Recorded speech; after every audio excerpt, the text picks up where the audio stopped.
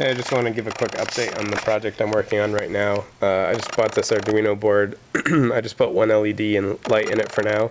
Pretty simple. It's just blinking. I wrote a little application in the Arduino interface, which looks a lot like the processing interface, which is just turning the light on and off.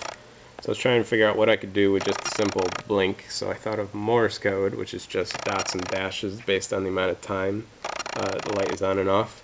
So I wrote this to turn the light on and off based on that Morse code, and then in Flash I wrote an application that will analyze through the webcam how long the light is on and off, and then put those numbers into an array and then compare them and figure out what letter it actually equals. So we're going to try this out and see if I can actually get it to spell out hello. Reset the board, allow the webcam. Alright, now if we hold this up to the webcam, let's see, it gets pretty dark. We'll wait for that to light up.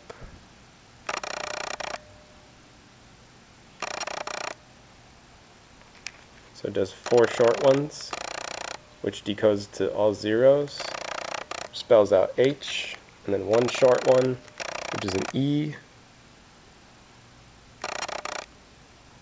and then 2 L's, and then an O is 4 long dashes, so you have hello.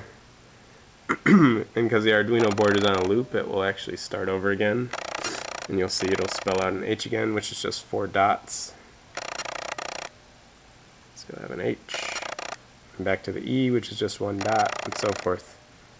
So it's just going to keep going. It's not perfect yet. I need to work on spaces, and I want to improve the timing so that it can go a lot quicker than this, but it's good enough for now.